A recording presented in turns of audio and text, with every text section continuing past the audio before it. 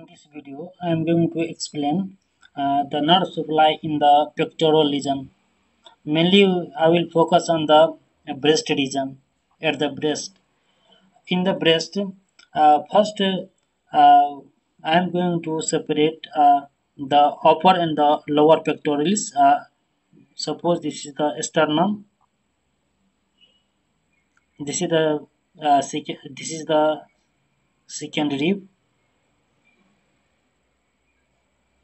Uh, Below the second rib, there is the lower pectoralis, and the upper upper part is the upper pectoralis region.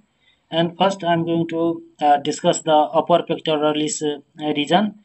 The for the upper pectoralis region, these nerves supplied by the supraclavicular nerve, and this supraclavicular nerve is the branch of the cervical nerve, uh, cervical plexus, and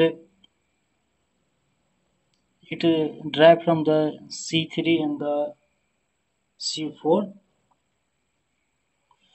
and then this supraclavicular nerve, it's divided into uh, medial supraclavicular nerve. At the middle, it divides as the intermediate supraclavicular nerve, and at the lateral supraclavicular nerve. And if we talk about uh, from the below the second rib, the nerve is supplied at the breast part. One is the anterior cutaneous nerve, and another is the lateral cutaneous nerve.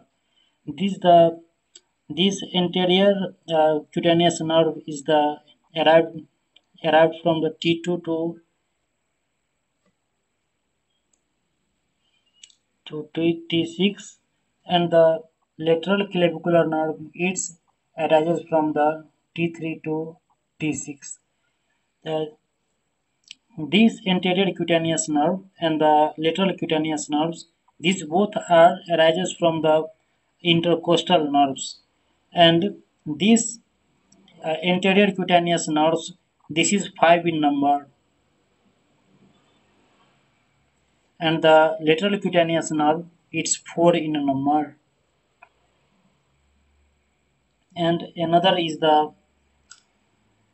intercostobrachial nerves, it arises from the T2, and these intercostobrachial nerves mainly supply the uh,